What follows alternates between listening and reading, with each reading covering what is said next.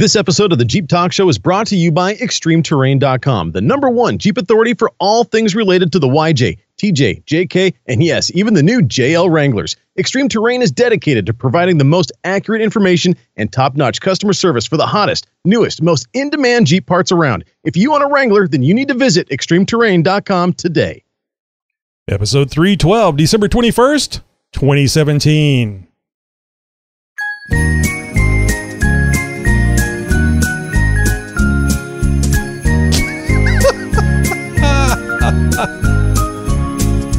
Here comes X-Ray Talk, here comes X-Ray Talk, all up in your ears. Tony and Josh give you lots of goods all throughout the year. Talk about jerkies and Jeeps and stuff, and probably some other things too. So 'tis the season, this is the reason we're bringing this to you. Here comes X-Ray Talk, here comes X-Ray Talk, all up in your ears. The end of the world came, and wouldn't you know it, we're all still alive and here. From 2012. The X-Ray Talk Show is back and better than ever, and it's really no fuss. We sure do appreciate all the support, so thanks for listening to us. 5 years ago, you dragged that out of the archives. From 5 years ago. It's not great. even doing the show anymore. It's great. In Windows, you just type in Christmas, and all this wonderful stuff comes up. Oh. For F's sake. Josh, I'm surprised you don't. You're listening to a 4x4 Radio Network podcast. Are you ready? Josh certainly wasn't. It's the Jeep Talk Show. With Tammy on Wrangler. Tony and Josh on Cherokee. So sit back, strap in, and brace yourself. Local Jeep news, national Jeep news, and news from around the world. It's This Week in Jeep. And This Week in Jeep is brought to you by Amazon.com. Hey, it's not too late to get that last-minute gift in for that special someone, especially with Amazon Prime. Fast, free, 2-day shipping on most items, even Jeep parts. Be sure to use our link, jeeptalkshow.com/Amazon. Not only will you be able to find the perfect gift, you'll be helping support the Jeep Talk Show too. That's jeeptalkshow.com/Amazon. And thanks in advance. So who wants a free Jeep? You guys know that I'm, yeah, right? You guys know that I'm always on the lookout for Jeep giveaways. I mean, who wouldn't want a free Jeep, right? Well, in the words of the infamous Steve Harvey, we got a good one for you tonight, folks. Here is your opportunity to win one of 2 brand new limited edition Black Armor Jeep Wranglers plus $10,000 towards prize taxes. Yeah, to enter, all you got to do is call 866-600-0646, toll free, or enter online at www.dreamgiveaway.com. The grand prize is a new Jeep Wrangler Unlimited Sport 4x4 Black Armor Edition, built for the 2018 Ultimate Jeep Dream Giveaway by American Custom Jeep. The Black Armor Jeep is powered by a 285 horsepower, 3.6-liter V6 engine with a 5-speed automatic transmission. It's accessorized properly for serious off-road use and on-road comfort. The Pro Comp 4.5-inch lift kit gives plenty of clearance for the 20x12-inch black Moto metal wheels wrapped in 38 1550 Nitto Trail Grappler tires. This black beauty sports a 52-inch light bar, LED headlights with halos, LED tail lights. Talk about wow factor. Other features include MagnaFlow exhaust, Stinger front bumper, Atlas rear bumper with tire carrier, Smitty-built XRC winch, Smitty-built 3-bar side steps, 10th anniversary Rubicon hood, diamond stitch brown leather seats, Pioneer and JBL audio. Man, this thing is hooked up. Needless to say, I want this Jeep. And so will you. The best part is that the 2018 Ultimate Jeep Dream Giveaway is sponsored by New Beginning Children's Homes and BCH, a 501c3 provider of family-style, long-term residential care with a mission to provide foster children a safe and faith-centered family atmosphere where they can heal, grow, and be loved while working through difficult life issues.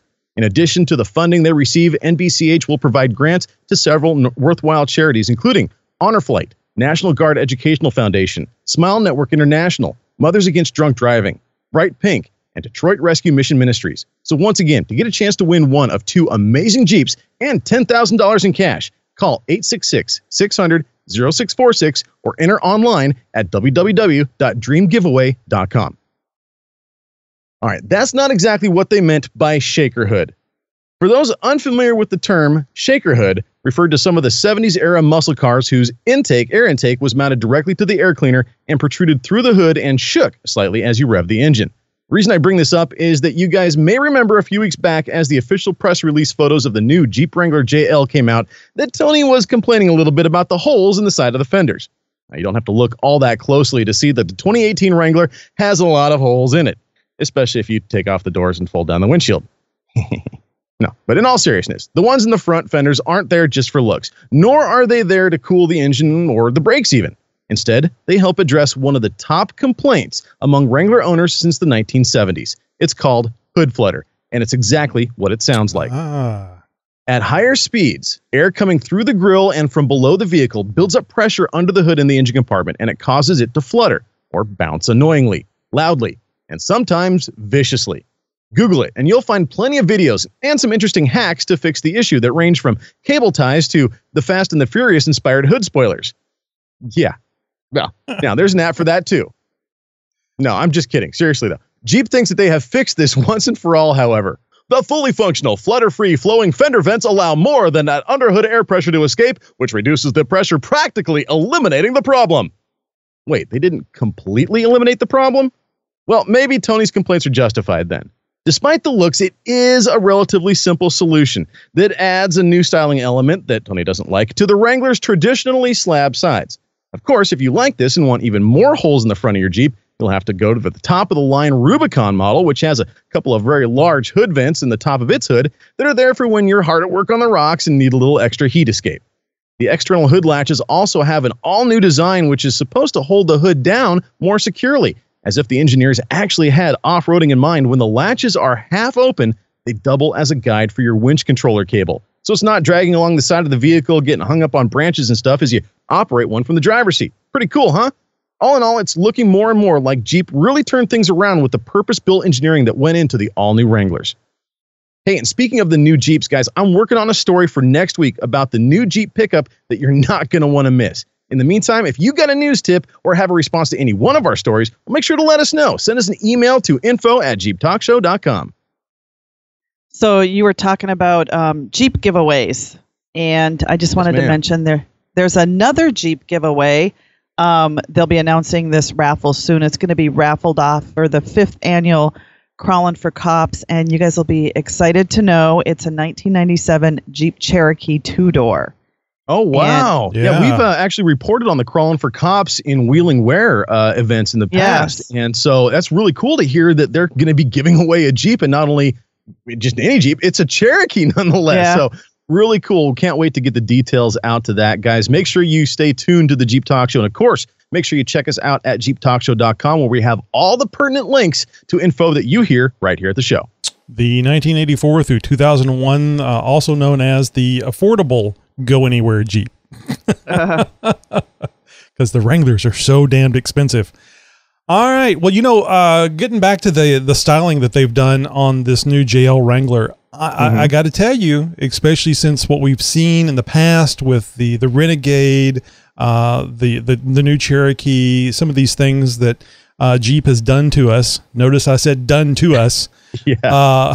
When they've released these abominations, I am very surprised, excited, and happy to see that the JL Wrangler at least appears to me to be a true, honest to goodness Jeep, getting back to the roots of a simple dash, albeit with a display in the middle, which is not, I mean, it's simple, but it's very futuristic at the same time.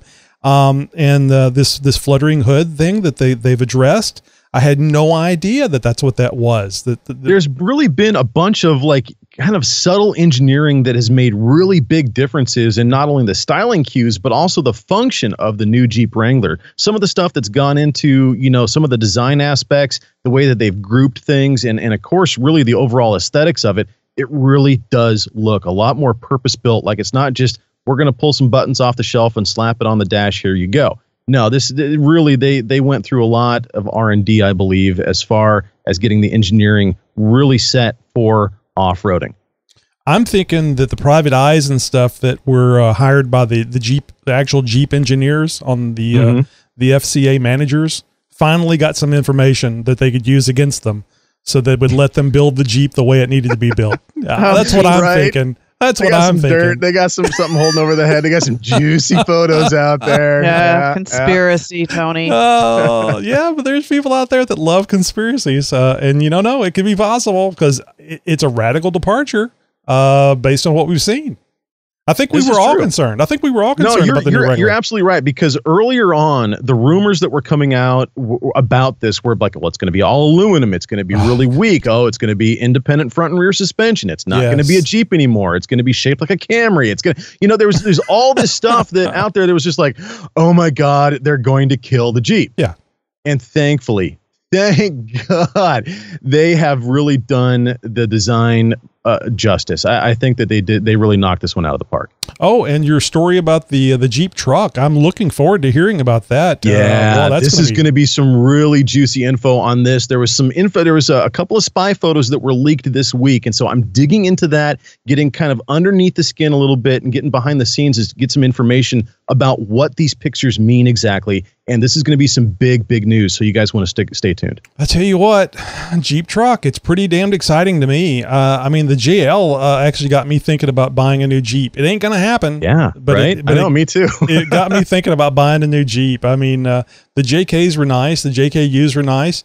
But this, I mean, I'm sorry, I'm gushing over this. The JL really is something impressive. I love that you could put the windshield down on it without having to break down the roll bar like you have to do on a TJ. And I assume you can do it on a JK. It probably is the same type of a nightmare mechanic type stuff you have to do to get it down on the JK as well. Oh, I should as soon as these get delivered into my area, I should just roll into my dealership like a storm and just be like, all right, I'm setting up some video equipment over here and some audio equipment over here, and we're just going to do a video really quick, and don't mind me. I know what I'm doing. Get the slow kid down the block to hold up a box of tissues and paint it up to look like audio gear. Right. Well, hey guys, coming up here and later in the show, you have undoubtedly heard about Wheelers for the Wounded. If you haven't, well, we have with us committee member Taylor Ann Westcott to tell us all about it. So stick around. And hey guys, next week, we got a big show lined up for you next week. Crystal Kunkel from Michigan Jeep Girl is going to be with us as well. So you guys got to stay tuned. Oh, that would ought to be a fun and interesting interview. You guys don't miss it.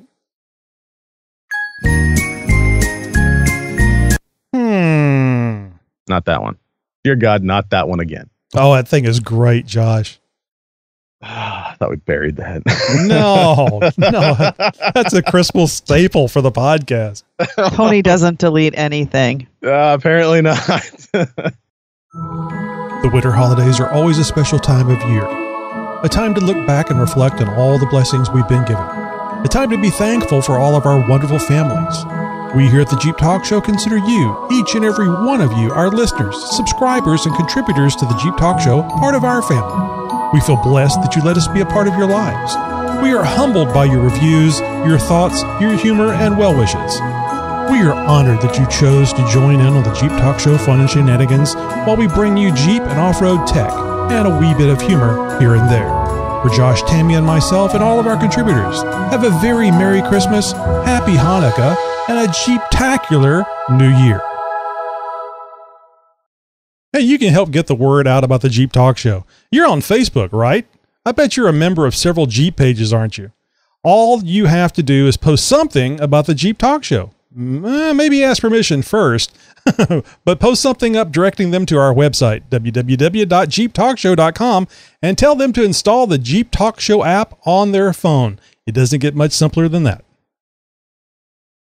All right, now we're going to get into the 5-part series of Airing Up from Steve and Jeep Tips. No, I'm serious. Last week it was Airing Up segment. This is going to be part 6 of Airing Up. And I'll just warn you, get your pencils ready. There's more Airing Up segments to come. I tell you what, Jeep, might as well call him Jeep. Steve has a lot of good Jeep information. Hi, this is Steve 4.3 LXJ with another Jeep tip. And I'd like to continue our series on airing down. And this time I'd like to talk about the sand and air compressor and making it work properly and the components that you're going to need with it in order to make it work like a regular air compressor. And I hope that you've watched my video by now on YouTube, Onboard Air, the right way, so that you can visually see these components and see this compressor in action. if you notice, I took a completely flat tire and aired it up to 32 psi in just under a minute. And you'll also, notice that the compressor or the engine cycled down and stopped high revving right after I was done with airing up. So in reality, if this was a 35-inch tire, that compressor would have cycled off, even though air was going into the tire as fast as possible from a system that was at 150 psi. So I'd like to talk a little more detail about these compressors because they're available to most of us. As I said, if you want to sacrifice your air conditioning, and in an open Jeep, I don't see that as a problem. And if you want to do this, it's a fairly cheap way to get some serious air. So at 11 psi with the engine revved, this is a really good system, and you can run anything you want. So the thing about these compressors is that they have a crankcase, they have bearings and so forth in them. They have 5 little pistons that are mounted horizontally, and these pistons don't have oil rings in them like your engine does. Your engine that propels your vehicle, it has oil rings that scrape oil off of your cylinder walls to keep them from the oil from going out through the exhaust. And when it does, it'll start smoking, and you've seen this kind of thing when engines wear out. It's because these oil rings are no longer functioning. Well, the rings on your compressor are only compression rings. They're only made to pump pressure. They're not made to conserve oil. And in fact, when you get these compressors new, the oil for the system is already in the crankcase. And when you crank it up and start pumping refrigerant through your system, some of that oil starts bleeding past the rings in the compressor as the crankcase pressurizes, and it begins to circulate oil throughout the system until you get to the point where there's really no oil left in the crankcase. It's all dissolved in the refrigerant. And it keeps the compressor lubricated, and they last for a long time this way. So the secret then to making these compressors last is to get oil into them and keep it there. And some people have dribbled a little oil into them while they're operating in the intake side every time they fill up a tire and so forth. I've heard of vegetable oil, motor oil, and various other things. I've heard of air tool oilers being used to mist oil into them. But the best way is to keep oil in the crankcase. And since the compressor crankcase pressurizes over time, it forces oil out of the crankcase past the compression rings of the pistons. So the secret, and it's one of the things that I really want to leave you with here, if you're going to run one of these things, you have to vent the crankcase. And that's pretty easy to do on the Sandin type, on the older Jeeps and other Jeeps too. The Sandin type compressors have a little plug in the top. You just take it out, and you can fill the crankcase with oil through that, or you can leave it vented. I have a rather fancy system on mine, but the bottom line is you have to relieve the pressure, and that allows the oil to be pushed back into the crankcase when the cylinders become pressurized, instead of forcing oil out of the crankcase, which become pressurized during the intake cycle of the pistons. So if you have a type of compressor that does not have a fill plug or a place to vent, what you need to do is to take that compressor apart and drill a hole in it and tap it for some pipe threads, and you can then vent the crankcase, and that will allow you to use this compressor then as an air compressor, because now you can keep oil into it. We're going to talk more about these as we continue on. Again, I urge you to watch my video, Onboard Air the Right Way on YouTube, and we'll hopefully allow you to set up a system fairly cheaply on your open air Jeeps. See you on the trail. I think you mentioned that video on the last episode, and I did not go and grab it and stick it in the show notes. Can we make sure we get that in the show notes so that I can put that on there? No problem. Actually, I have a link to that on my desktop here, so I will grab that and throw it in the show notes. We want people to be able to see that, and I apologize to all the fine folks out there that probably were looking for that on our site and didn't see it, but we'll get it in there for tonight's show notes. So, I was making fun of Steve having umpteen parts airing up, but damn, that was some good information. I had, I didn't think about that. You start opening up the AC compressor to push air out, and of course, there's going to be problems with keeping it lubricated because it's a closed system. I got a buddy that was doing the same system or basically the same conversion on that, and he ran into the same exact problem and came up with his own creative solution. And I might have to chat with Steve back channel on this one and kind of compare notes on that, because there obviously more than one way to skin a cat, but definitely get some good information there. So that's great stuff. Now, Steve, how do you? And I understand this will make it go a little longer, but how do you have use the air conditioner compressor for both air and AC? You know, kind of like the multifunction. Well, he's got two. He's got two, and he outlines that in his video. Actually, in that video that he talks about, and he actually shows you, and you can see it. He's got these two compressors sitting side by side, right next to each other. So it's all belt driven. He has AC, and he has an AC compressor set up for onboard air. So he's spoiled. Spoiled rotten. You need to get you need the LS engine in there, Steve. I can tell right now. It probably happened too.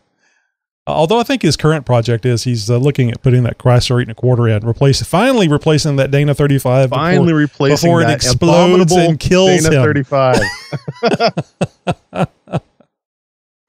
You're listening to a 4x4 Radio Network podcast. The Jeep Talk Show is a proud member of the 4x4 Radio Network. Just visit 4x4 or 4x4 radionetwork.com and learn more about the 4x4 podcast, Center Steer podcast, and Trail Chasers podcast, also known as that deadbeat that needs to do more podcasts. We love you, Cody. You ought to see, if you're not following Trail Chasers on Instagram and stuff, you get to see his little daughter, his gorgeous little daughter growing up, and his lovely wife holding her occasionally. So there's something there for everyone. Shut up and listen. Shut up. So shut up. You don't shut up. Shut up, see? Hey, shut up and listen. It's time for Wrangler talk. It's time for G-Mama. Hey guys, so last week I took my Jeep in to get a much needed oil change. I luckily didn't have to drive up to Adam's Jeep anymore because I'm out of free oil changes. So I found the shop, Adrenaline Off-Road, which is right up the street from me, and Jeff and Mike are so awesome. I took my Jeep there to get the oil changed. No, I don't do my own oil changing. Now, these are the same guys that had that piece of crap Dana 30 that you did the video on, right? Yeah. The one that they had to replace because another shop had done such a worse job on it? Yes, correct. Well, it's amazing. It is just amazing when you can get a good shop that's close by that you can trust. So I'm very happy for you. Yeah. So, they have, the lifts just like a regular garage. And anyway, so the Jeep was up on the lift and they were changing the oil. And so I'm inspecting underneath my Jeep, because how often do you get a chance where you can be in the garage where your Jeep is lifted, where you can walk underneath it and look at it? And it's just kind of interesting to see where all the dings and the bangs and the rock scrapes are. And I was pointing out to Jeff, I said, geez, I'm really rubbing over some rocks here back in the rear by my shocks. And he's like, oh yeah, they make skid plates for that. And I'm like, what? Huh? And he's like, as a matter of fact, he just happened to have some laying around the shop. And they're the EVO manufacturing JK rear lower control arm skid plates. And so he went digging around and he found them. And I'm like, well, how do they go on? And he's showing them to me. And he's like, you got to weld them on. And I'm like, oh, weld something to my Jeep?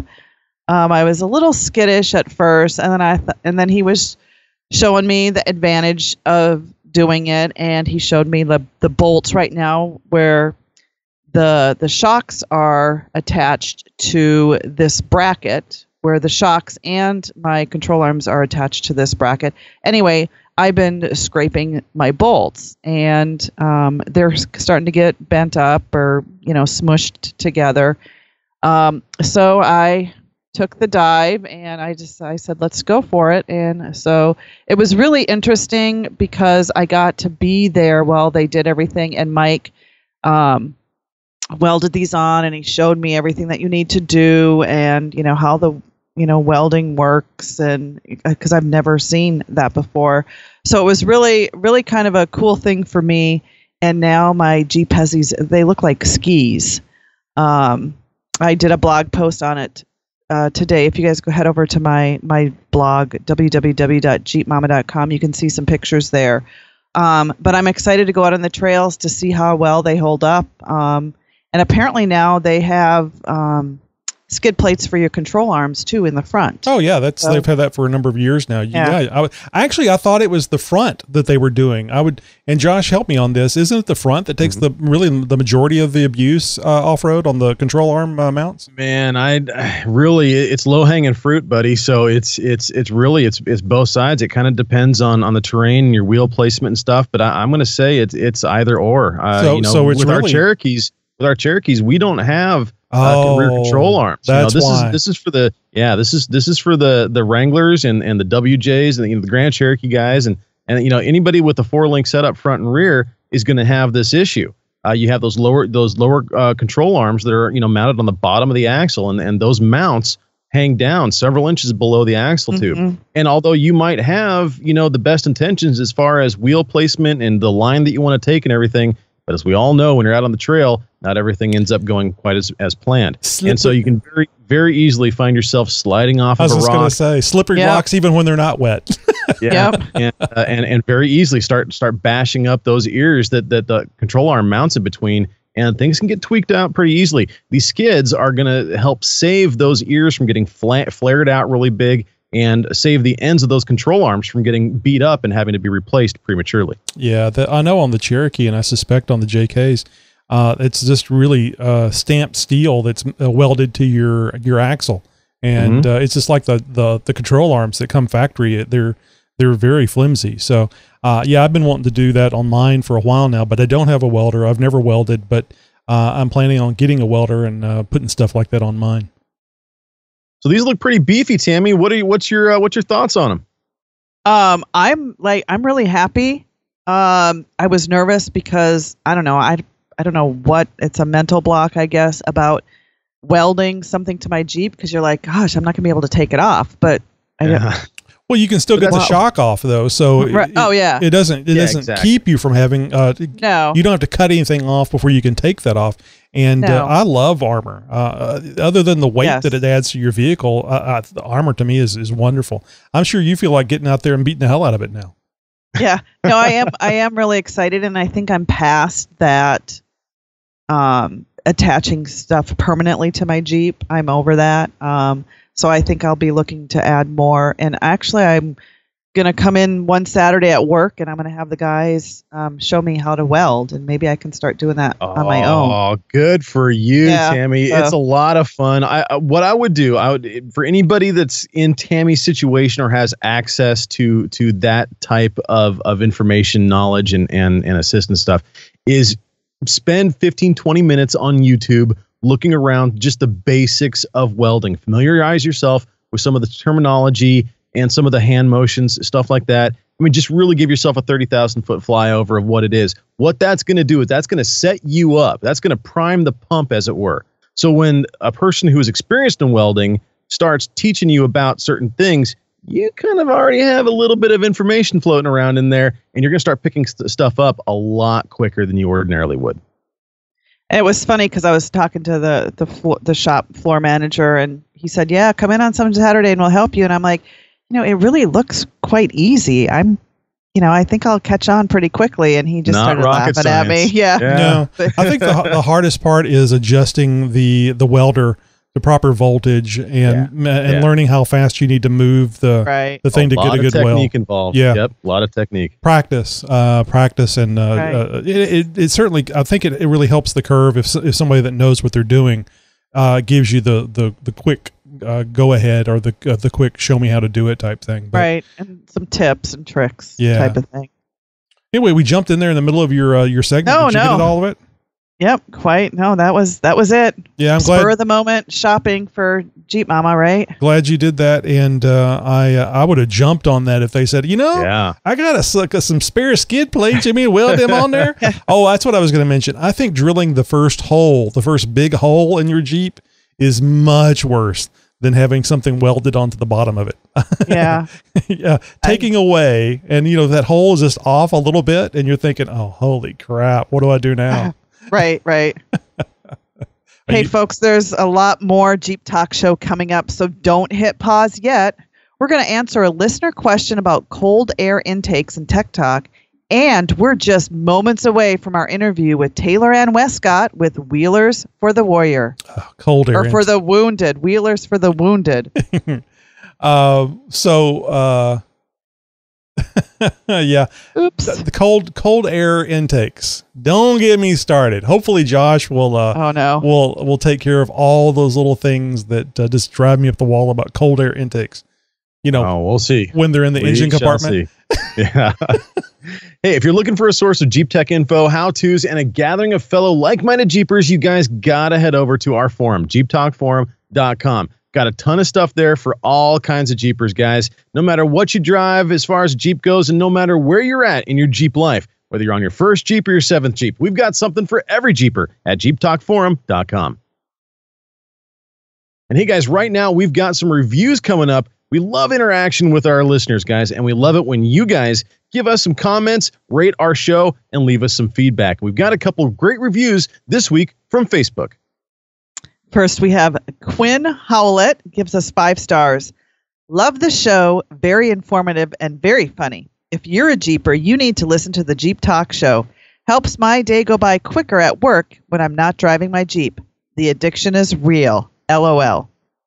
So do two reviews make a trend? I'm going to say it does. We have a second one here from our Facebook reviews. Love getting these reviews from Wes B. Gave us 5 stars, of course. He says, great show. I can't believe I just found this awesomeness. I went on to ask Wes, we try really hard to get the word out about the show, but we fail just so horribly. And I wanted to know how he found out about it. And he said, it was some Facebook post. So the Facebook stuff is working, guys. Where it's at. Got to get the word out. Help us spread the word, guys. We already got this one guy. He just now found us after 300 some odd episodes. Yeah, so it's actually December is actually the 7th year because the show started in December of 2010.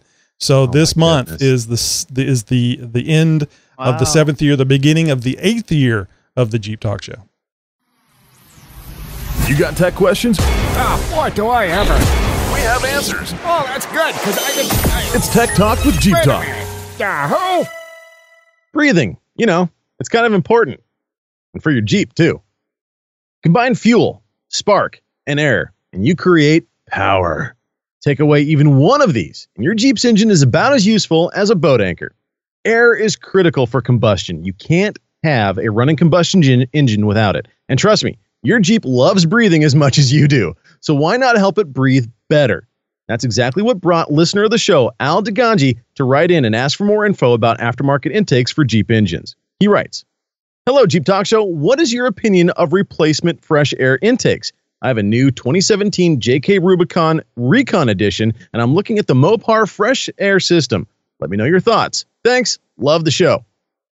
Well, the Mopar 770-70052 cold air intake for the 3.6-liter V6 engine found in most 2012 through 2017 Jeep Wrangler JKUs is a bolt-on system that is designed by Jeep to allow cooler air outside air in through a directional cone filter and funnel it directly into the intake manifold at a higher volume and speed than the original equipment.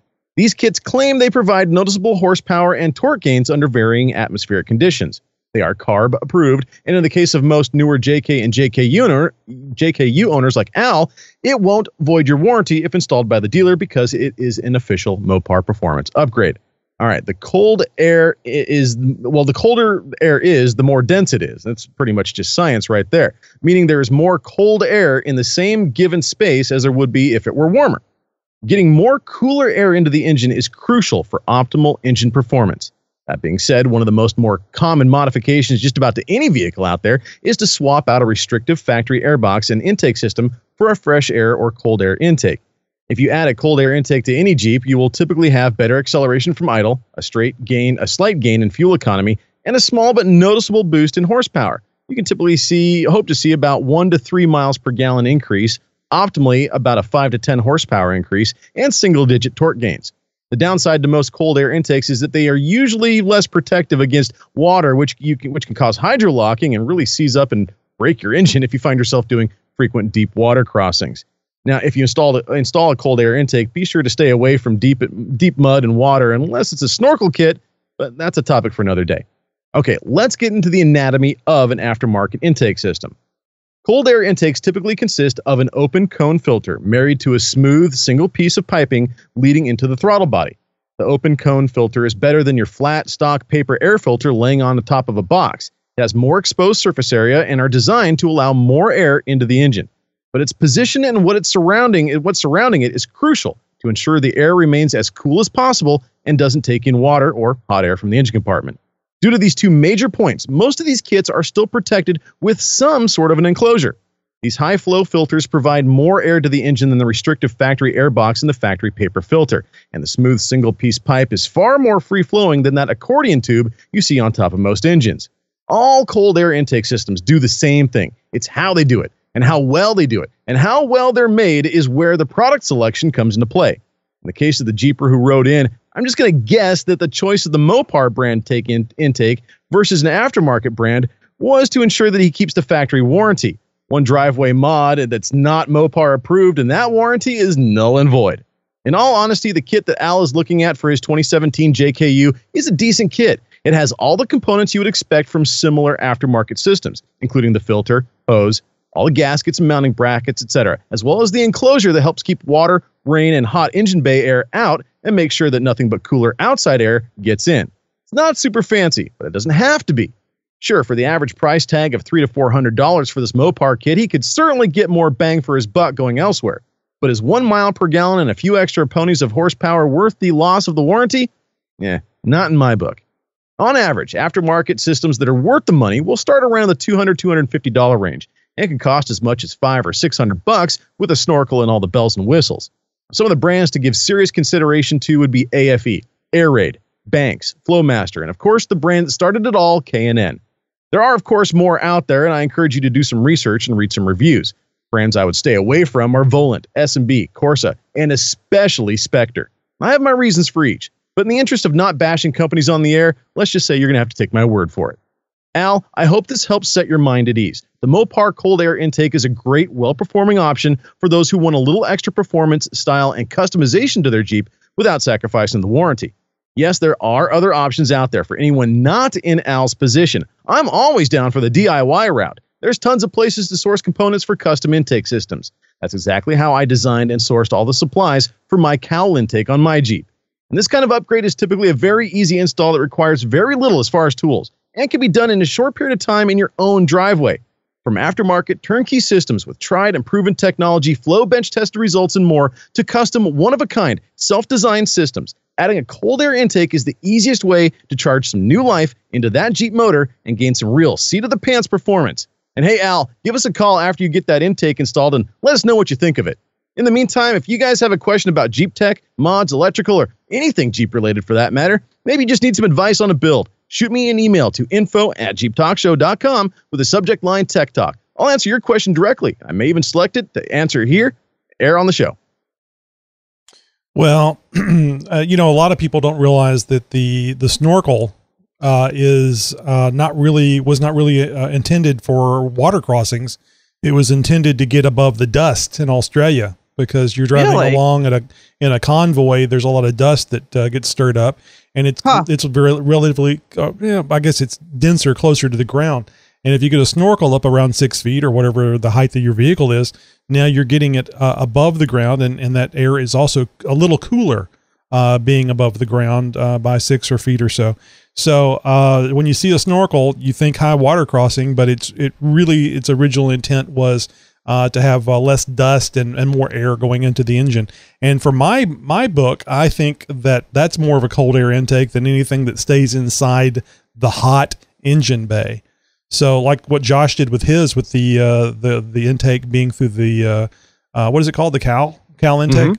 That's a good second option. I think that the snorkel is the best option, but it's the less obtrusive. And there's a lot of snorkel haters out there too. You put a snorkel on your vehicle, there's 27 things you got to fix before you can do high water crossings. You can't just put a snorkel on there. What about your transmission? Did you think about that? So, so anyway, little tip there. Snorkels weren't originally invented for high water crossings, at least not the ones for the Jeeps. I think the military had them in high water crossings in mind back in World War II. This is Zach from Z&M Jeeps. This is Lisa Simon from Trim Perfect. This is Alan Peterson with Painless Performance Wiring. This is Amy from TNA Decal. This is Neil from SFJ4x4.com. This is Randall Spear, Motorsports Manager from Dana Aftermarket. This is Paul Wolf from E&I USA R&M. Hey, I'm John Eastmore from Black Forest. This is Nathan Leahy from Mickey Thompson Tires and Wheels. And you're listening to the Jeep Talk Show. And a nice big Jeep wave goes out to all of our friends and fans in the off-road industry. We thank you for your support. I'm Ryan from ExtremeTerrain.com, and today I want to tell you about the new line of Deegan 38 products we've just added to the site. Brian Deegan is a 14-time X Games freestyle motocross medalist and the only rider to compete in every X Games since its inception. He's currently tearing it up in the off-road racing scene and is a huge fan of Jeeps, so we've worked with Brian to introduce a new line of armor to the site, and that is the Deegan 38 line. All of these parts are built with function in mind first, but also bring a lot to the table on the form side of things. There is a front and rear bumper with a tire carrier, fender flares, rock sliders, skid plates, and even a grille, all under that Deegan 38 banner. Almost every part offered includes high quality KC lights built right into the design for even more function when the sun goes down. And all of these parts are designed to work really well together and look great together if you're looking to fully outfit your JK, or of course they'll work independently if you just want to choose one or two parts. You can see all of the new parts in a video we made documenting the Jeep we've recently built and delivered to Brian out in California. We were really excited to build the Jeep for him, and as you can see in the video, he was even more excited to receive it. So check out the Deegan 38 brand page at extremeterrain.com/Deegan-38-Jeep-Wrangler-parts.html, or find the link to the parts as well as the video on the Jeep Talk Show site. 'Twas the night before Christmas when all through the web not a Cherokee was stirring, not even on The Walking Dead. The stockings were hung by the chimney with care, in hopes that St. Muddenrock would soon be there. The Jeepers were all nestled, all snug in their beds, while visions of live kits danced in their heads. Your mother in her moo-moo and I in my thong were just settling in to do something very wrong. When out on the lawn there arose such a kapak, I sprang from the bed to see what the Yes, quite. Off to the window I dodged your mama's grope, picked up the rifle, you know, the one with the big thermal scope. The LED light bar had lit up the new fallen snow, gave the look of midday to the objects below. Looking upward from the beadlocks, on what do my eyes lay? But a fat dude in red velour climbing out of a sweet XJ. It was armored in red and had axles that did lock. Sitting on 35-inch crawlers, I knew it was St. Muddenrock. More rapid than a Nicky G rant, his hails they came, and he yelled and he shouted and he called them by name. Now locker, now tree strap, now fender and shackle, on ARB, on rough country, worn and something that rhymes with shackle. To the top of the trail, through even the deepest of snow, now download the latest Jeep Talk Show. Like a bound-up driveline, you joints will fly. When they meet with an obstacle, wheel stands will fly. Now off to see other good Jeepers is what he must do, with a Jeep full of goodies and St. Muddenrock too. Merry Christmas, Jeepers, from yours truly, Richard Cranium Allswell III.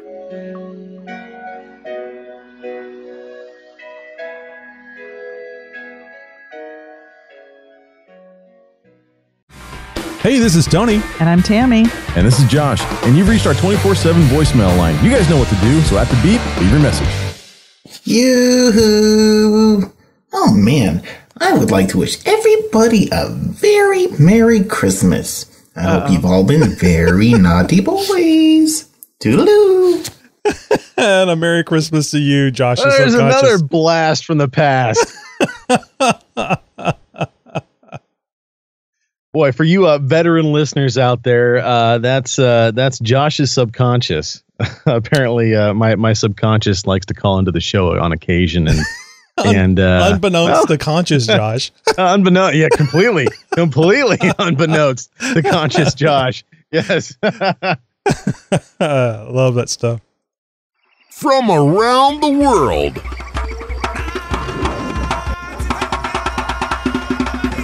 or from your city. And sometimes just down the street. Howdy, neighbor. It's the Jeep Talk Show interview.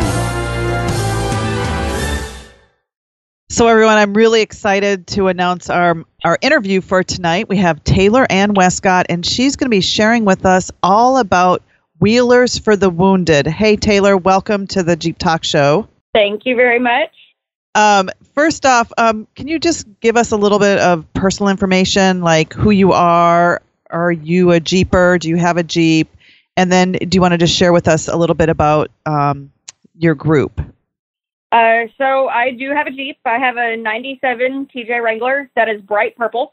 Yay! It's been in my family since day one. I've been working on it since I was about 14 years old. Wow. I'm part of multiple organizations. This is just the one that I'm very neck deep, drowning in, that I absolutely enjoy it every minute. And that's the Wheelers for the Wounded. How did you get involved with that group? So I got into the Jeep world about 4 years ago. I didn't realize there were these things called Jeep groups, and then I found out, and you meet people and you come across different things. And so I came across this organization called Wheelers for the Wounded. They were holding an event out in Marble Falls, the Hidden Falls Off-Road Ranch, and it was a fundraiser that they do every September, where we have places will donate things for auction, like Jeep parts, tires. I mean, you name it, they'll donate it for auction. What we'll do is we'll get raffle tickets, and all the proceeds go straight to Wheelers for the Wounded. So that way we can pay for the big trip that we do every year. And the big trip that we do is every May, about the first weekend. We invite people from Fort Hood, everywhere, all these wounded veterans and their families out for an all expenses paid off-road trip. Oh, wow. It's to no cost to them. So how long has this group been around? How long have they been doing this? I've been doing this for 4 years now, but I believe they've been doing it for about 10. And so how many wounded warriors and their families usually get to go? It's growing every year. We had over 100 rigs come down, and we had leftover. We had leftover rigs to where, they didn't get families, which is a good thing. We want to make sure every family's taken care of. But it's always a 100, 200 plus people every year. And so these families, they ride along on an off-road trip, through the trails. And are they difficult trails? Some of them are difficult. So we do a mild and a wild group. So that way, it's up to them with what they want to do. If they're comfortable, they want to do something really simple, they'll go with the mild group. But if they want, to see the different kinds of Jeeps and the things we can do, just a little more complex things, they'll take the wild trails. And this is a whole weekend of trail riding? It's just one day. So it starts Saturday morning. Everybody comes down for a driver's meeting. We do our driver's meeting in the morning. We wait for the buses to come they're escorted in. They're big charter buses. We make sure that, they have a comfortable trip down. Once they get there, we escort them in. We have lines of people that just applaud as they walk into the event. We feed them breakfast, and then we do a flag ceremony. And once we do the flag ceremony, we explain to them how the day is going to go, and then we help load them all up in these vehicles. And then we'll be out for about 4 or 5 hours. And then once we're done, we'll come back. We'll feed them lunch. We'll have them swap stories. Home Depot comes out so they can do the kids' workshop. And everything's donated time. What's the kids' workshop? So Home Depot will they'll bring stuff for the kids to make birdhouses or little wooden race cars, things of that nature. So, if the kids are too crazy to, after all the excitement of the trails, to sit down and sit still and eat, they can go and do some arts and crafts. Right. Hey, Taylor, this is Tony. I had a quick critical question. You mentioned feeding them breakfast. Is bacon part of that breakfast? Bacon is part of the breakfast. Yes. It's in some of the burritos that we offer. But yes, bacon is very important. I can't think of a greater Christmas story than this. We just scheduled this as we had both had time to do the interview, and I think it's wonderful that right here before Christmas we're talking about this. It's just great to hear. Now, just so everybody understands, you're based out of Texas. This whole deal is based in Texas, and you guys go to Hidden Falls, the Texas, well-known Texas park, off-road park. Does this mean that the warriors, the Wounded Warriors that are part of this, does that mean that they have to be from Texas, or can they be from all over? They can be from all over. We reach out through different organizations, but we mainly go through Fort Hood. And there are some smaller organizations that pass out our information so that way they can get in contact with us so they can go on this trip. Oh, that's wonderful. And I think you and Tammy already covered it, but all expenses are paid. So you guys take care of everything, including the food, obviously the entertainment for the children with Home Depot. It just sounds like a big, long, stress-free day of wheeling. And that's what it's all about. The people who, come to bring their rigs out, we actually pay to be part of this event. We have to pay and register to, take these vets out on these trails. So, I mean, that's what helps us pay for it. And, it makes sure, we have people that really want to be there. Now, do the individuals, the guests, do they get to drive the vehicles, or are they only passengers? There are some cases that we will let them drive them. It typically happens on some of the milder trails, but we do have a couple that, will be like, hey, come on, get in the driver's seat. We're going to teach you some things. And it actually, has caused people to come back. We have vets that come back with their own Jeeps to participate in the event to take other veterans on the trails. So I was just going to ask you that. Have you had any converts that people, maybe they were driving a Prius before, although I don't think any soldier would drive a Prius. They were driving a Prius or a Toyota before, a Toyota car, and then they decided to get a Jeep and come and be out there as a new hobby for them. Yeah, we've had quite a few actually that will come back with their own rig, whether it be a Jeep or, something that they've torn apart and, put together. They'll come back to hang out with us and be part of the event. Would I be incorrect in calling this Jeep therapy? No, no, I don't think so. This is it's different. There's just smiles constantly, and we get to listen to their stories and their lives, and it takes the stress off of them. It does. They get to enjoy their families and they don't have to worry about anything. That's wonderful. Now, how do they get picked to do this? The warriors, the soldiers, or do they just sign up, or is there a process they need to go through to be able to be a part of this?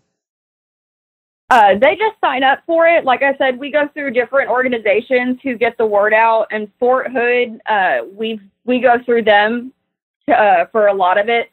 But like I said, you can go through our website and through Facebook, and you can get a hold of our board of directors in order to get more information so you can be a part of it.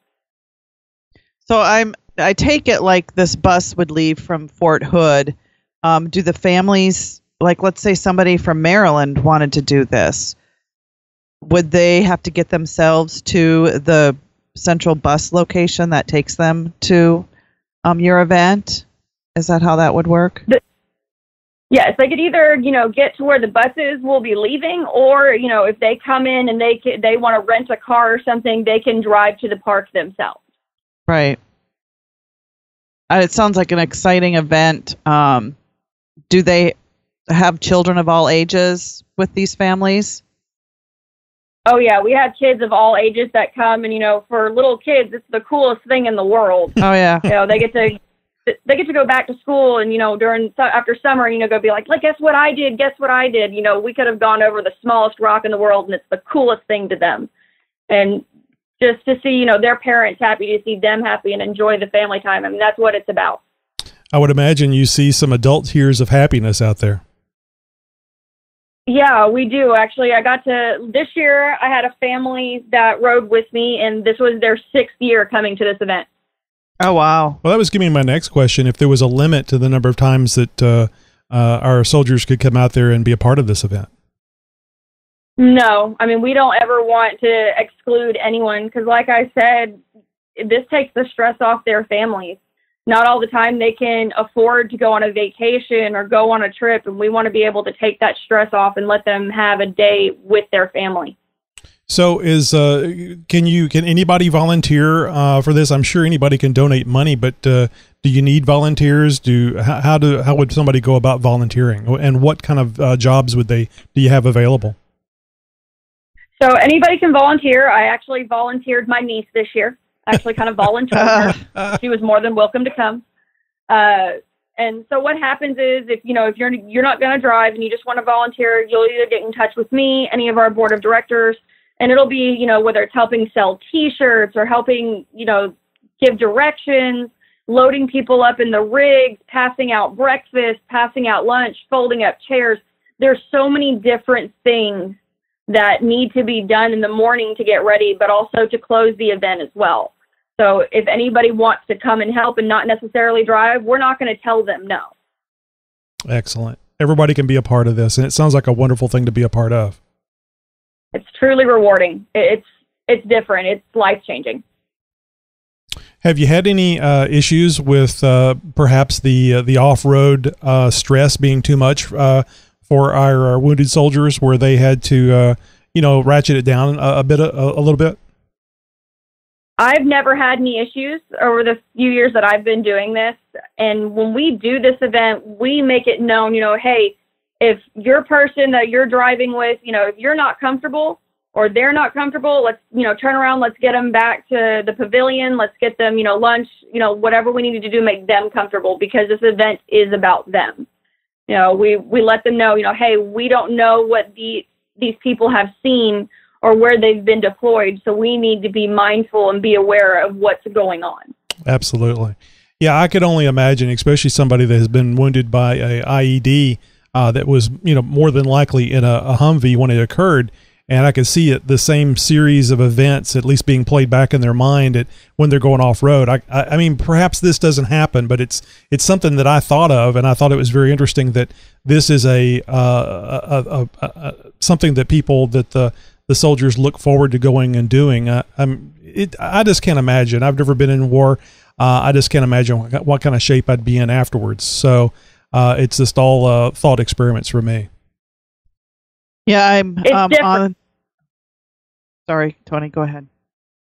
It's okay. It's different, when family's involved, and a lot of these people, either they've been settled for quite some time or they've been back for a few months.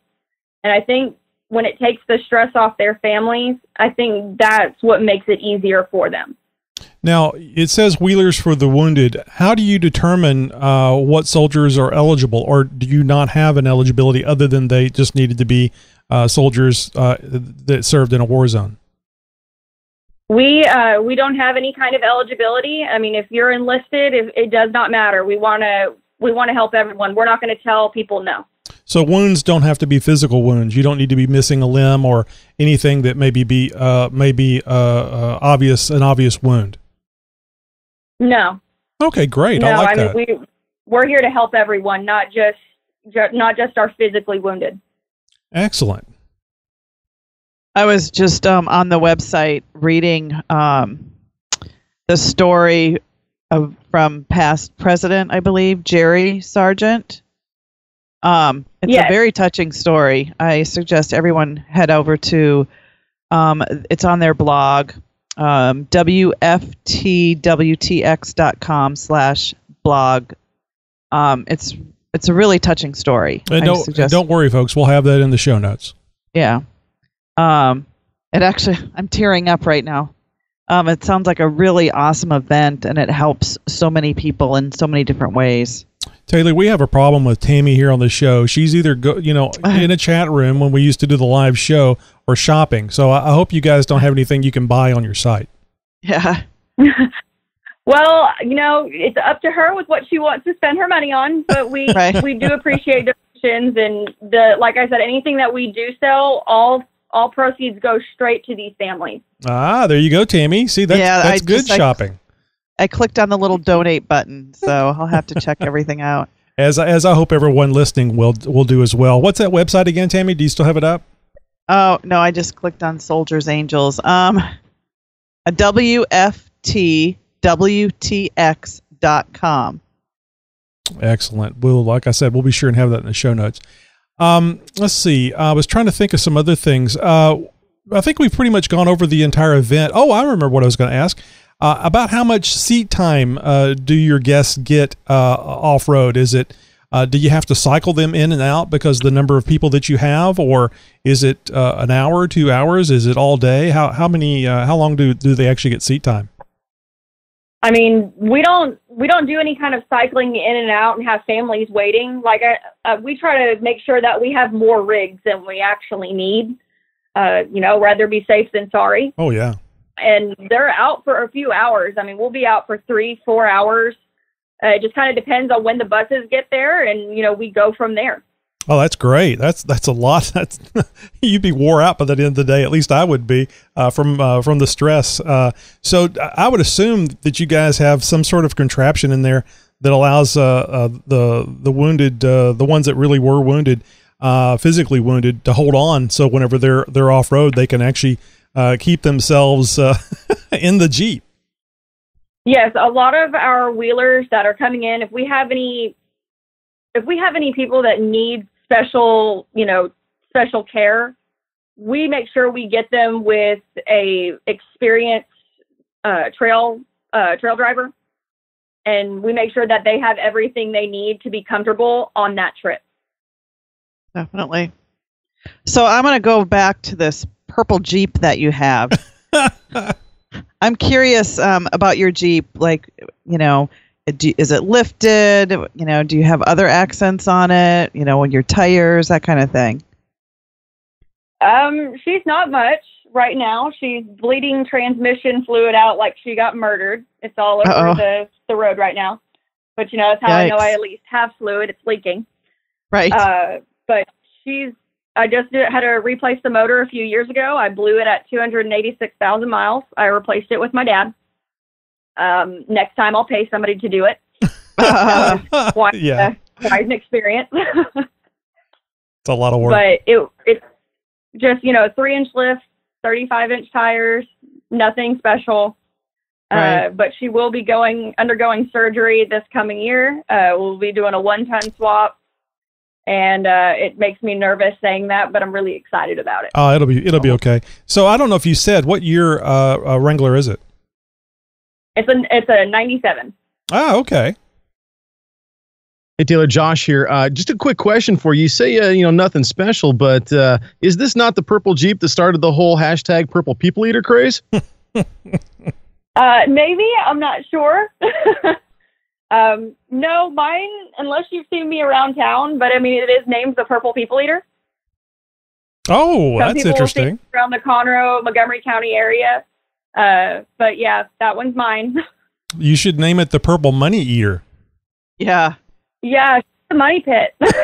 She's the money pit. Oh, they always are. So I saw a Twitter post one time with this hashtag Purple People Eater with this girl up in a purple Jeep driving over cars. Was that you?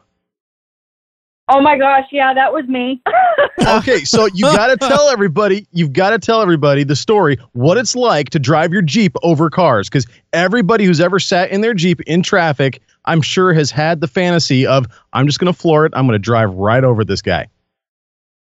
It was really different. It was exciting. I actually I sat there and I was like, you know what? I'm going to do this. I was like, I don't care how crazy it is. They handed me a waiver to sign, and I just signed it. They said, you're not going to read it. And I just said, this basically says you're responsible if I, break something. And it was a good time. That was a couple years ago. She looks a lot different from that time. Yeah. Did you? Yeah, that was an amazing picture, and I had to ask you about that, because that's not exactly something that everybody gets to do, even once in their life, let alone with their own Jeep. Oh, and it's dangerous too, because you get off camber really quick on those cars. You don't know how they're going to collapse. Yeah, you have to be very careful. I mean, we had my friend Teresa. She was there spotting me to make sure I came off right, and make sure nothing happened. because, you know, your site is limited. Very much so. I do want to make a little statement here. The real purple people eaters are from the late 1960s, and that was the Minnesota Vikings defensive line. Just saying. Basketball? Basketball has a defensive line, Tammy? Yeah. Well, Taylor, it's been great getting information. Was there anything that we didn't ask? I mean, I think I did a pretty good job covering all the stuff that the Wounded Warriors would need to know, and maybe some of their concerns about before they could sign up for this. Is there anything that maybe we've left out? No, you guys haven't left out anything at all. If anybody has any questions, you guys have my contact information to spread around and hand out. And if they have questions, I'm more than happy to answer them. Excellent. And to that point, let's go over the stuff again, or at least add to the stuff. How can people find out more about the Wheelers for the Wounded? The social media, all the things the kids use these days. So you can go to the website, which we had talked about earlier. You can also get on Facebook and look up Wheelers for the Wounded Texas. You can follow the page. You have options to send messages, so that way the administrator can, get in contact with you. Or you can email me at taylorwestcott1992@gmail.com. Send me an email, ask me any questions, and I can get you in contact with the right people if it's something that I don't necessarily handle. Excellent. Yeah, it's not so important knowing all the answers, but where to get them and getting people to the right ones. Well, I just can't tell you how much how great it's been to have you on here and hear you talking about this wonderful, selfless thing that you guys do. How often do you guys do this event? Is it once a year or more than once a year? And what time of year is it? So it's once a year, and it's typically the first weekend of May. Everybody typically drives up Friday, so that way they can, get settled in, their campsites, things that they, places they can sleep, and it takes place that Saturday morning. Excellent. And, we do a Wheeling Where segment every week here on the show, and we would love to know about this, maybe in June. So please put us on your list as far as letting us know exactly when it's going to be, so we can tell everybody about it. Maybe a little earlier than that, though, so we can people that would like to go and be the guests there would have a chance to sign up. Well, I can definitely get in contact with you guys before and after the event and give you guys, updates and more information, and anything you guys want, I can make sure you have it. That'd be great. We'd really appreciate that. Thank you very much. Well, Taylor, thank you so much for being with us tonight. I hope you have a very Merry Christmas. So sorry to hear about your transmission, but hey, it's a Jeep. And if you weren't using it, or if you had something else, you wouldn't have that problem. But then again, you wouldn't have a Jeep. Honestly, don't be sorry. At least I know it has fluid and it still starts. So, I mean, that's what's right. important. The registration might be expired, but it still starts. Registration's optional in Texas, folks. Right. That's what I say. Have a great night. Thanks, Taylor. Y'all too. Well, that was a lot of fun. Got to thank Taylor and Westcott again for taking the time to talk about Wheelers for the Wounded, and of course, the big purple people eater. That thing is a monster. Can't wait for her to get that thing back on the road and back on the trail again. Sounds like there might be a future where you and her maybe get a chance to get some off-road action together, Tony. I hope so. That'd be great to get an interviewee, a fan of the show and whatnot, out on the trails with you. That'd be some good times. Well, I don't want to call her a fan of the show. She's certainly been a guest interview on the show, and hopefully she becomes a fan. I'm calling it like I see it. I just whether she wants to be or not. That's how it is. If you can't have wishful thinking during Christmas, what can you have? Yeah, it was great talking to Taylor, and such a wonderful thing that they are doing. It's just, it's so easy whenever you're sitting at home and you're thinking about working on your Jeep, and I got to get that beast fixed so I can take it off on the trail. But can you imagine? I got to get that thing fixed so the other people that have fought for this country, that need a little helping hand, a little enjoyment for the day, is going to make a difference in their lives. I mean, that's huge. All the difference in the world. Are you kidding me? No, I've talked with some of the guys who have participated in this. Now, logistically, there is a ton of stuff that goes on behind the scenes, and so if you're wondering why you haven't heard about this or seen any of these events going on in your town, it's because there's a lot that goes on behind the scenes to make it happen, let alone to carry it out. And so even though, wheeling is really, really large out here in the Northwest, and we have a bunch of places to do this sort of stuff at, these types of events really haven't really come out to the Northwest, at least all that often, certainly because of the logistics behind it. And so having Taylor Anna some contact information, maybe see if I can't get a hold of some of the other board members and see if we can't get something rolling out here in the Northwest. Yeah, maybe it just takes the right nudge in the right direction. That's exactly what I was thinking. Yeah, start, get the squeaky wheel going. I'll put a bee in the bonnet, as it were, and maybe here in another year or two and get something going. From the mind of Nikki G. This is Ricky G. Nikki G's dim-witted cousin. I'd like to wish everybody listening to the Jeep Talk Show a very happy holiday. Unless, of course, you're an atheist. Then I guess it's happy, feel like you're being left out day. All right, boys and girls, I'll chat at you later. Bye. I always say an atheist is one terminal illness away from their belief in God. See, I thought he was going to go Happy Halloween there. I think he went to the Happy Holidays there. So yeah, I thought it was going to be Happy Halloween for a second. And damn it, Nikki G, it's not Happy Holidays. It's Merry Christmas. You want to throw the rest of them in there? Josh, what's the rest of them? Kwanzaa? What? No. You always say it. Festivus. There's Festivus, Kwanzaa, Hanukkah. But there's a one that you do every year. You mix them all together, and I never can do it. Oh God, I think it's different every year. So okay. I just, because you do the Kwanzaa, Hanukkah Kwanzaamas or something. Yeah. You just rattle it off. I figured that was something that was ingrained in your personality. That would have to take me weeks to figure that out. All righty. Well, anyway, you guys have a great time of year, and hopefully everybody is being nice to everybody. Letting that person, they signal to get in front of you, let them in. Just, be nice. Just for a week, and then go back to normal. All righty. You must have needed this every day. I need it! It's the Jeep Talk Show's must-have stuff. Pick of the week for your Jeep. We must have had open mic when Tammy was shopping online to get that I need it thing. Yep, that was me. I want that now. Well, guys, it is definitely pretty much the dead of winter. Now, we maybe haven't entered the coldest months of the season yet, but we're certainly in the throes of it. And I know out here, things have definitely gotten cold and windy. Now, when you're out on the trails and whatnot, there might be times where, Bob up front can't quite get his Jeep over that rock. And so you got to sit there for a few minutes, and maybe you're tired of sitting in the Jeep because you've been on the trail for the last 45 minutes straight doing 2 miles an hour.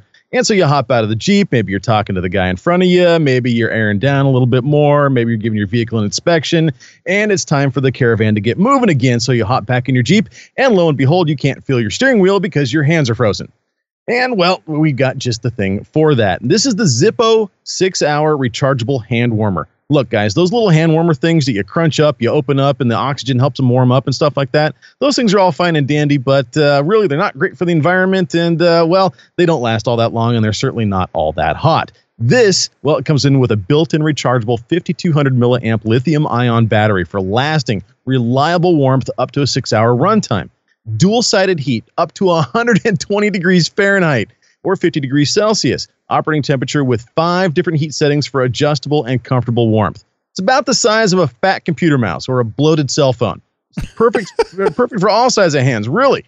Has both battery and heat indicator lights to instantly see the status. It has a built-in USB charging port as well to power your cell phone's MP3 players or that, margarita mixer you bought off of, Sharper Image, whatever. So, this thing is made by a brand that's been around for 100 years, Zippo. You guys know their lighters. This is a non-flammable. There's no flame built in. This is a rechargeable hand warmer, and these things rock. So if you want to keep your hands warm out on the trail, you're looking for something to really instantly, get some heat back in those finnies without wearing those big old gloves while you're out there, well, the Zippo 6-hour rechargeable hand warmer is what you're looking for, and it's available on Amazon for under $47 with free shipping. So make sure you guys check us out. Make sure you use our link when you go buy this thing for that buddy of yours or for your own glove box, JeepTalkShow.com/Amazon. You know, this is one of those things, and you know you got a buddy that has them girl hands that get really cold easy.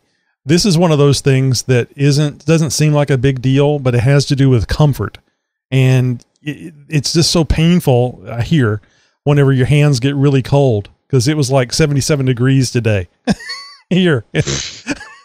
It was like 29 out here with like a 30-mile-per-hour wind. It was ridiculous. Well, my car was like an ice block this morning. Yeah, it's supposed to be getting cold. I mean, they were actually talking about a potential wintry. Well, you're gonna get down to the mid 50s, right? Oh no, I think they're talking about close to 30. So we'll be close to the 29 that you guys are at. But but yeah, these things. It's great. The only thing I can tell you is, as long as it works properly, there will be no flame. But since it has a lithium-ion battery, all bets are off. Yeah, right. Yeah, let's just hope it's not the same battery as in those old Galaxy phones or whatever there was that was blowing up on airplanes. Tammy, I don't want to make you nervous, but I just saw a wolf walk behind you. I know, my dog is in here. Her dog was barking at the door because everybody's asleep. So she had wolf, Tammy? She had to let the dog in the room. Holy cow! No, she's a Dalmatian. She's got a wolf. It's a Dalmatian. Poor thing. Oh, okay. She's Dalmatian. roaming the room going, I want to get out now. I don't know what else to do. No, it's either great. that or she barks. Yep. The dogs are great. I love dogs. I'm really bad about people, especially if it's a new person and they got a dog. I'll spend 10 minutes with a dog before I'll say 2 words to the human. Right. Dogs are just so great. Well, that and dogs are a lot easier to put a collar and a leash on, but whatever. Yeah. Well, it really depends, doesn't it?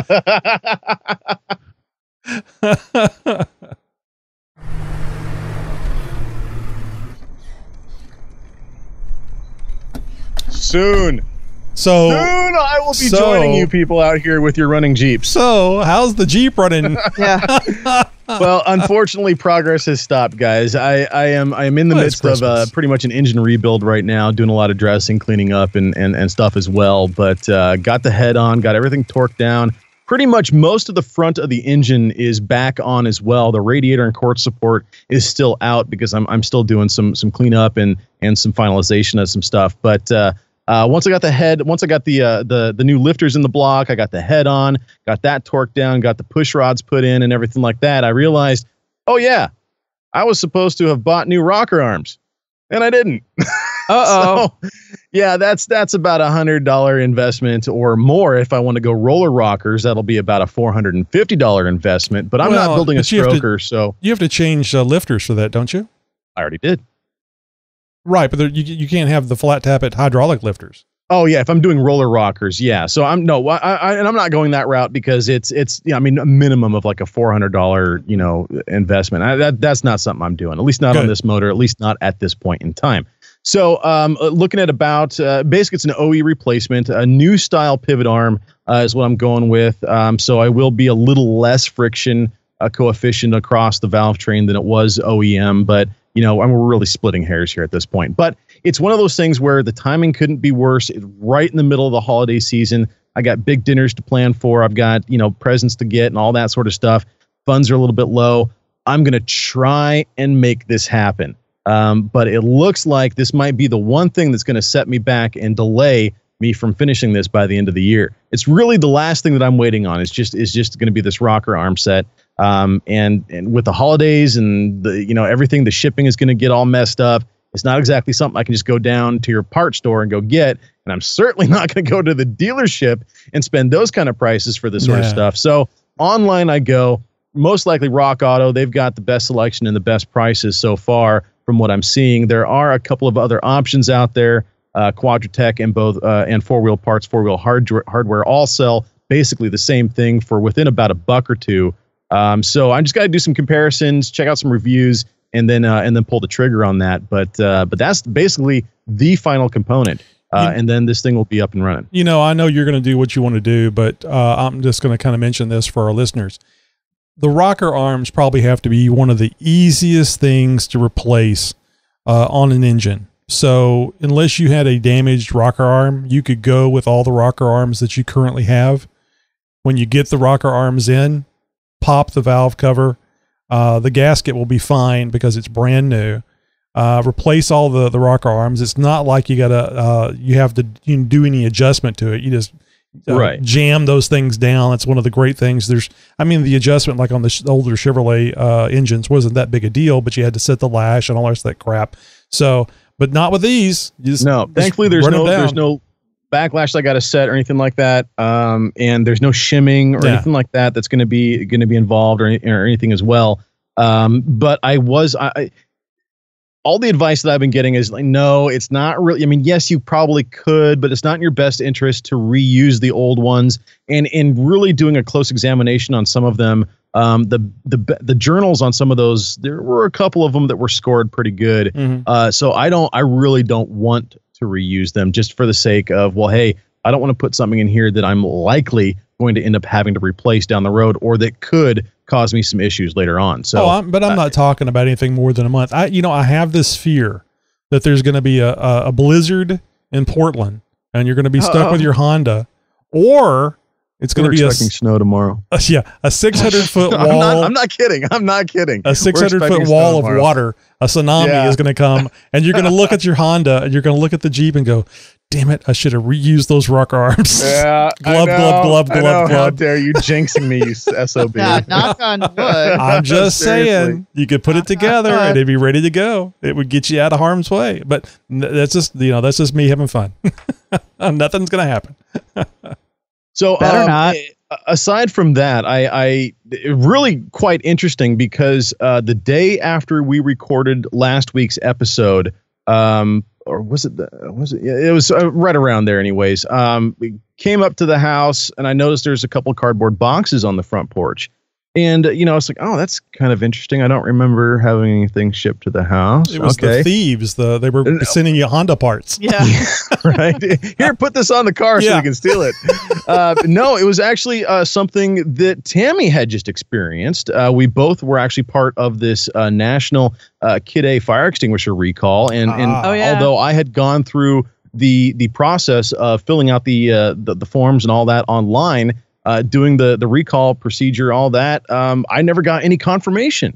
Not an email, not a phone call, not a text, nothing that said, hey, we got your notice, whatever, your new one's in the mail or anything like that. There was no confirmation whatsoever. So like 6 weeks later, here's this cardboard box on my porch, and lo and behold, I have myself a new fire extinguisher. Now, my old one was gray. This one is red, but I will say that they're the same rated. I knew it. Jeez, I almost painted this thing. I swear to God, I almost painted this thing just to avoid the damn bonus. bell. It's a bonus. No, but in all seriousness, this fire extinguisher, what this has over the one that is being recalled and being turned in, is a much more stout and robust handle assembly. Is that metal? And the actual nozzle itself on the old one was just a little small plastic tube. This is an anodized cylinder. This is an anodized aluminum metal cylinder. I'm holding it up really close to the camera for my co-host here to see. But yeah, this thing is really substantially more, or built substantially better than the one that I'm turning in. And I got a bracket for it and everything, so it's going to mount in the same place as the fire extinguisher that I previously had in the Jeep. It's the same size and everything, so it'll go back in that cubby really well. You can't recharge those, can you? These ones, I don't think you can recharge them. I think it's just the big. I think it's just the bigger kinds. Yeah, I think it's the bigger ones. These are a discardable fire extinguisher, is what they called them. Because the next one you buy to replace that with all the metal parts on there is going to be 40% more than what that one cost you. I know, right? I know. Oh yeah. Because they were using the cheap plastic thing to keep the prices down. It bit them in the ass. Now they have to do the proper metal type thing to keep those accidents from happening. And they're going to have to make up for their loss. Yeah. So I mean, if you could recharge it, it'd be wonderful. But I don't think it's going to happen. So, but anyway, you got a replacement. How long is those things good for anyway, Josh? Years, man. Years. Oh, good.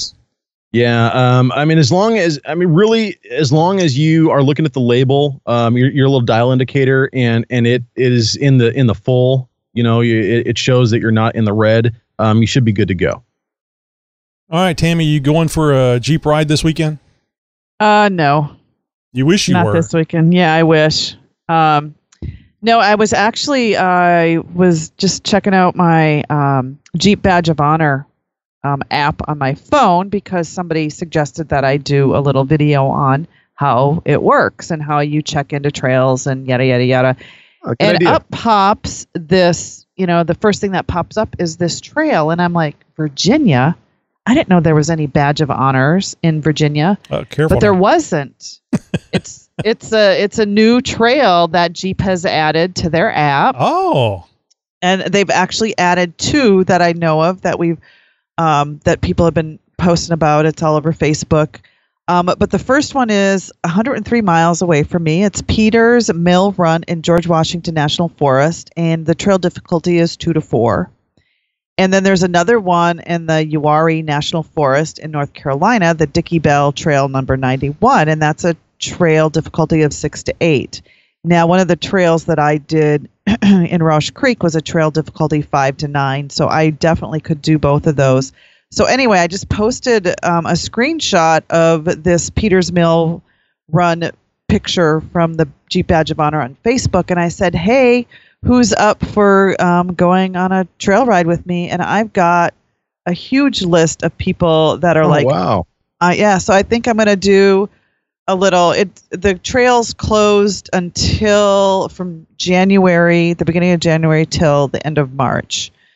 Just so they can, during the frozen time, they don't want, I guess there's a lot of damage that can be done because it's also an ATV trails out there as well.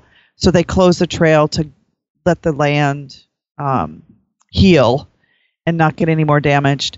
So anyway, and then we just got to talking, and we were thinking of doing a whole little trip going from the Virginia one down to the North Carolina one. There's a Georgia one, and then back up to Windrock in Tennessee, where they have a bunch of trails. So maybe I can get a group of people and we can do a whole couple of day Badge of Honor trail ride. So that would be kind of fun. I'm so envious of you, Tammy. You live in those little bitty states up there, and you can go from one to the other right. in 15 minutes. It's 12 hours to get out of Texas. So. Yeah. And it's always 77. Right. Except in the summer when it's 107. All right. Well, that sounds like a lot of fun. Keep us up to date on that. Yep, and, I will. I don't know if you have a camera mount to do it or you want to risk your camera, but it sure would be cool the next time you go off-road to get a camera down there and show those new skid plates. Yeah. Skidding over rocks and things. Well, actually, remember when I had to get towed out of that little stupid spot? Oh, you got stuck? And when I got stuck. You said that would never happen. I know. It wasn't that bad. But it wasn't that bad. Okay. I was stuck on a tree stump, and it was stuck on that control arm bracket. So okay. That's what it was on the passenger side. Well, you just heated that little bastard up and taught it who's boss, so it's good. Yep, I did. Well, hey, Jeepers, do you guys know of an off-road event coming up soon? Well, shoot us an email with some details. Have you been to a Jeep event? You'd like to let us know what you thought or what you saw? Well, we'd love to hear about it. Call our 24/7 voicemail line at 530-675-4102 and leave a message night or day. Nobody will ever answer that phone. It's just a voicemail line. We'd love to hear from you. Hey, the Jeep Talk Show, that's us, is proud to announce that you can catch up on the Jeep news with your Amazon Echo. Add the Jeep Talk Show news to your flash briefing by simply saying, Alexa, enable Jeep Talk Show. Don't have an Echo yet? Well, just go to jeeptalkshow.com/Amazon before buying one. Yeah, those things are pretty cool. Hey, we love hearing from our listeners, all you guys out there. We're on Facebook, Instagram, Tumblr, Twitter, Google+, pretty much anywhere on the web, you're going to be able to find us. Just go to your favorite social media outlet and search for Jeep Talk Show. We'll be there. Hey, you guys remember what forums are, right? Well, we've got one. Join us on the Jeep Talk forum. We got pictures, we got stories, we got more detailed on our how-tos, or you can even ask questions of us, the hosts. Just go to jeeptalkforum.com. Hey, folks, and you can call us anytime and leave us a voicemail at 530-675-4102, and you may even hear it on the show. Oh, those are fun. Love those. Yeah, Don't forget, we have a free application for your phone or your tablet. Just go to the Apple Store or Google Play and search for Jeep Talk Show. Hey, folks, and just like Tony said, making a purchase online or at Amazon, be sure and go to jeeptalkshow.com/Amazon first. And don't forget, Jeepers, we want to hear your suggestions for guest interviews here on the show. Drop us a line and let us know who you would like to hear on the next Jeep Talk Show interview. Hey, folks, and if you want to follow me and my Jeep journey and all the cool things that I'm doing to my Jeep, just head over to my blog at www.jeepmama.com. And if you need a voice for your product or your business, check out my professional voiceover services at thevoiceofjosh.com. Reach me directly, josh@thevoiceofjosh.com. Well, that's it for this week, guys. Until next week, be sure to follow us on Twitter, Instagram, and Tumblr. Friend us on Facebook. Circle us like vultures on Google+, and above all else, be sure to tell a friend about the one and only Jeep Talk Show. So no matter where you're wheeling, if you pack it in, make sure you pack it out. Let's leave our outdoor recreations and wheeling destinations in as good, if not better condition than they were when we arrived. Remember to always tread lightly. Please visit www.treadlightly.org. Everybody have a Merry Christmas. Ho, ho, ho. Ho, ho, ho.